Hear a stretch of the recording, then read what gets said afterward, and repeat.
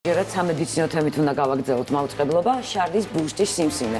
სწორედ ეს დაავადება უფრო მეტად ხშირად ხდება მაღალ განვითარებულ ქვეყნებში, როგორიც არის ამერიკის შეერთებული შტატები, კანადა, საფრანგეთი, იტალია, ესპანეთი და დანია. და რაც თავარია, ეს დაავადება მამაკაცებს 4-ჯერ უფრო ხშირად ემართებათ ვიდრე ქალებს. სწორედ ამ თემაზე უნდა ვისაუბროთ ჩვენ სტუმართან ერთად, რომელიც უკვე სტუდიაშია. მივესალმოთ გიორგი ხვადაგიანი, რეგიონული ჰოსპიტალის უროლოგიური სამსახურის ხელმძღვანელი. მოგესალმებით.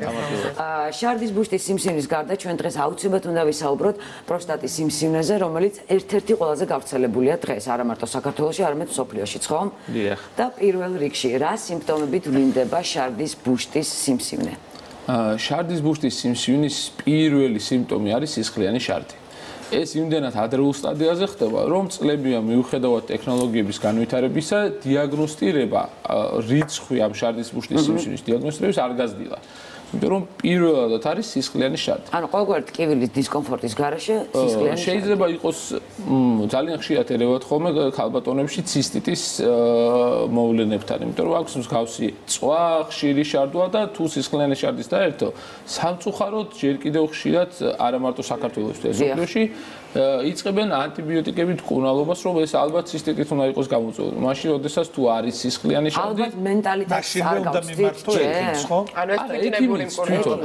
არა, ექიმიც თვითონ ხშირად თვლის, რომ ანუ ქალებში რადგან ხშირი არის შარდის ბუშტის ანთება ცისტიტი, ეს იქნება ალბათ ამის გამოვლენა და იწყებენ ანტიბიოტიკების მკურნალობას. მაშინ, როდესაც თუ სისხლი არის შარდში, ყველა ვარიანტში უნდა გამოირიცხოს ჯერონკოლოგი. ბატონო გიორგი, თქვენ ახსენეთ, რომ ექიმებსაც ხშირად არიან, ესე იგი დიაგნოსტიკა რჩება კვლავ პრობლემად, მით უმეტეს ამ მიმართულებით, რა მეთოდებით ხდება დიაგნოსტირება, ზუსტი დიაგნოსტირება, რომ იცოდეს პაციენტმა, რომ მის შემთხვევაშიც არ აერიოს ექიმს.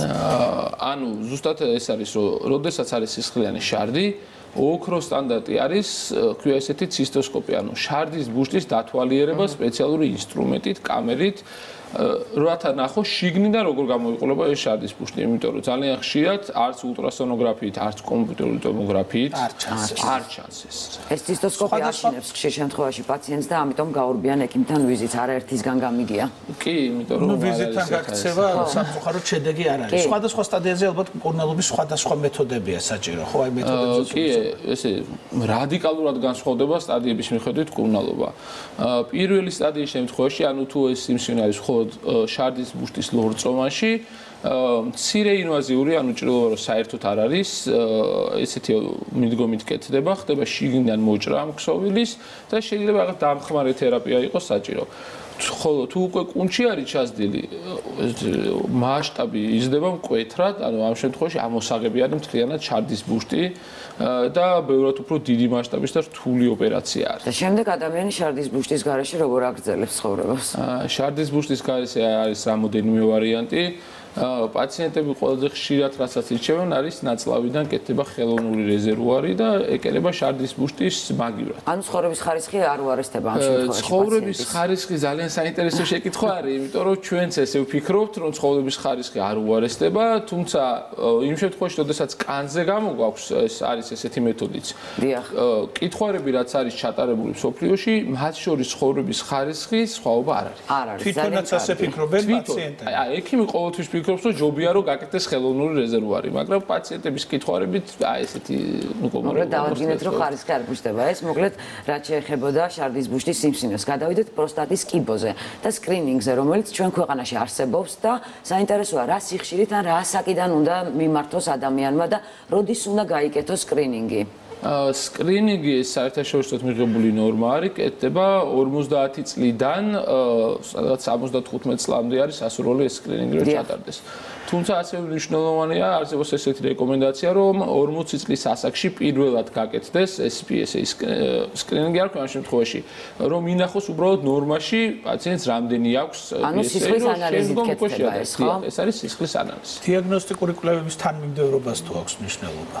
ეს ანუ ჯერ კიდევ არ არის 2019 წლიდან შეიცვლება ეს მიდგომა, ადრე იცვლებოდა რომ თქვა თუ არის PSA მომატებული, უნდა გაკეთდეს ბიოპსია პროსტატის. ეხლა არის ესე რომ ჯერ უნდა გაკეთდეს მაგნიტურეზონანსული ტომოგრაფია და მხოლოდ ამ ტომოგრაფიის შემდგომ უნდა გაკეთდეს ბიოპსია. ეს არის ორი მიზეზით, ერთი შეიძლება იშვიათ შემთხვევაში შეიძლება საერთოდ ბიოპსიაზე უარი ვთქვათ და მეორე მიზეზი არის, რომ უკვე დამიზნებითი ბიოპსია ხდება, ზუსტად იმ უბანს უმიზნებთ, რომელიც საიჭუარი მაგნიტურ რეზონანსულ ტომოგრაფიას. დიაგნოსტიკაზე ბევრი ინფორმაცია მივიღეთ, რაც შეეხება მკურნალობის მეთოდებს, რა მკურნალობის მეთოდებს თავაზობთ თქვენ პირად რეგიონალურ ჰოსპიტალში? რეგიონალურ ჰოსპიტალში ასევე დამოკიდებული არის სტადიაზე. ადრეულ სტადიებზე შესაძლებელი არის პროსტატის ამოღება, ლაპარასკოპიული იქნება ეს თუ ღია მეთოდით, ეს ორივე კეთდება პრობლემების გარეშე. უპირატესობა აქვს, რომ ოპერაციის შემდგომ ადრეულ სტადიაზე ფაქტიურად პაციენტი განიკურნება, ასე ვთქვათ. არაფერი დამატებითი მკურნალობა აღარ ესაჭიროება.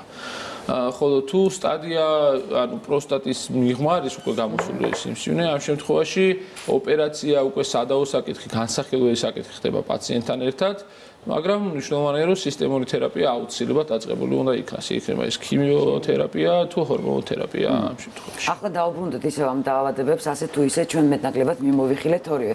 და ძალიან საინტერესოა მაღალგანვითარებულ ქვეყნებში რატომ არის უფრო მეტად ეს დაავადება და რატომ არ არის დაბალ განვითარებაში. რა არის მიზეზი გამომწვევი სწორედ ამ ორივე დაავადების, კიბოსიც, შარდის ბუშტის და პროსტატის კიბოსიც?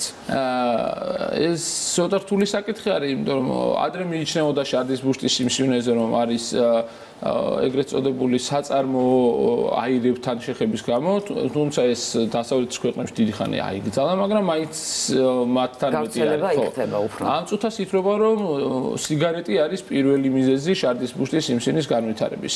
რა კავშირში არის სიგარეტი შარდის ბუშტის? რეკლამამდე კი დავსვი ეს კითხვა, მაგრამ სიგარეტი რომელიც თითქოს პირველი მტერია ფილტვების და სასუნთქი გზების, რა კავშირში არის შარდის ბუშტთან? ანუ ეს უბრალოდ ფილტვებიდან ხდება ორგანიზმში ეს ნივთიერებები, თორემ ეს ანიშნავს სხვა ორგანოებში არ შესაბამისად იგივე კარცინოგენები ანუ სიმსივნის გამოწვევი შარდის ბუშტიც ხდება და ანუ დღესდღეობით ესეა რომ სადღაც 50% შარდის ბუშტის სიმსივნის ითვლება რომ არის სიგარეტის ანუ პრევენცია არის რომ თამბაქოს შევეშვათ? რა თქმა უნდა, როგორც კი დიაგნოსტირება ხდება ადრეულ სტადიაზე, პირველი რეკომენდაციაა რომ თამბაქოს თავი უნდა დავაყენოთ. ადრეულ სტადიამდე რო არ მივიდეს საქმე, ისე რომ დავაყენოთ სიგარეტს თავი და ბედნიერად ვიცხოვროთ ჩვენ და ჩვენმა გარშემოყოფებაც, უბრალოდ უკეთესი იქნება. კიდე რა უნდა გავაკეთოთ რომ დავიცვათ სიმსივნის განვითარებისგან თან?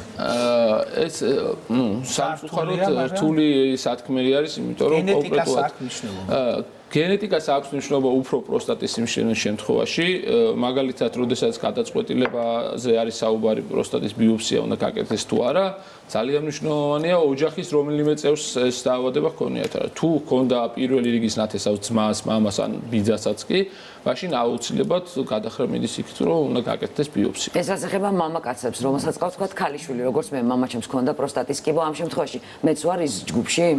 კი. პროსტატა არ მაქვს, მაგრამ შესაძლებელია შარდის ბუშტის კიბო ან სხვა. შარდის ბუშტის არა, გინეკოლოგიური სიმსივნეები, ანუ მსგავსი გენეტიკური დაგროვებით ხდება, როგორც პროსტატის ამ შემთხვევაში ქალთან უფრო მეტად საკვერცხის. ან რაღაც დროს მიხაროდა რომ ქალი ვარ, იმიტომ რომ მამას კიბო ჰქონდა და ჩემი გენეტიკა თავისუფალია. ერთი რაც მივხვდით, ძალიან მნიშვნელოვანია გენეტიკური ფაქტორი მთელ რიგ უმეტეს დაავადებაში. ამიტომ უნდა მიაქციოს მაყურებელმა ყურადღება, რაც აწუხებს მშობლებს თავიდანვე აი მის დიაგნოსტიკა და სკრინინგი არის აუცილებელი, რომ უფრო ყურადღებიანები ვიყოთ და ჯანმრთელად გავაგრძელოთ. მაგრამ საინტერესოა რეგიონალურ ჰოსპიტალში ალბათ პირველი ნაბიჯიდან ბოლომდე ხდება დიაგნოსტიკას გულისხმობს, შემდეგ მკურნალობას, მართვას პაციენტის და ოპერაციას, ანუ ყველაფერი კეთდება ერთად. დიაგნოსტიკიდან დაწყებული ადრეული სტადია იქნება თუ გვიანი სტადია რეალურად სრულად იფარება რეგიონალურ ჰოსპიტალში და რაც გენეტიკას შეეხება ძალიან მნიშვნელოვანია ძალიან მალე იქნება გენეტიკური ლაბორატორია, სადაც შესაძლებელი იქნება გაკეთება ამ გენეტიკური მუტაციებზე კვლევის.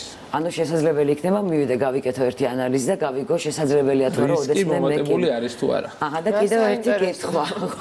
საინტერესოა, თუმცა ჯერ იქამდე არ ვისვათ. პრევენცია არსებობს რაიმე ამ დაავადების ამ ორის? პრევენცია სამწუხაროდ ანუ ესე ვერ იტყვი კონკრეტულად რომ რაღაცა უთხრათ. თუმცა მაგალითად პროსტატის სიმსივნის შემთხვევაში გაგეცინებათ არის ესე რაც უფრო მეტი სექსუალური კონტაქტი აქვს მამაკაცს ცხოვრების განმავლობაში მით უფრო ნაკლებია პროსტატის კიბოს განვითარების რისკი. გადასარავი რეკომენდაცია ასევე ამბობენ რომ ცხენი ჯირითი ეს არის ერთ-ერთი უებარი საშუალება პრევენციის რამდენად ეს უფრო სახალხო ეს მოსაზრება არის ცხენი და ხახვის ნახარში და ყვავის ქონის სხვა მიხარდება. ცხენი და უშუალო შეხებაშია თვითონ ჯირკვალთან როგორც ამბობენ და ხდება სტიმულაცია. კვლევას ეს არ დაუდასტურებია. მოკლედ ცხენს შევეშვათ და მეტად სექსუალური აქტივობა ცხოვრებაში. კი ბატონო. აჰა. ესე იგი რეგიონული ჰოსპიტალი გვთავაზობს ნებისმიერ რამეს თუ კი დაგჭირდა დიაგნოსტიკიდან დაწყებული ღია წესით ოპერაცია თუ ლაპარასკოპიული მეთოდი. ჩვენი სტუმარი იყო გიორგი ხვადაგიანი, მადლობა.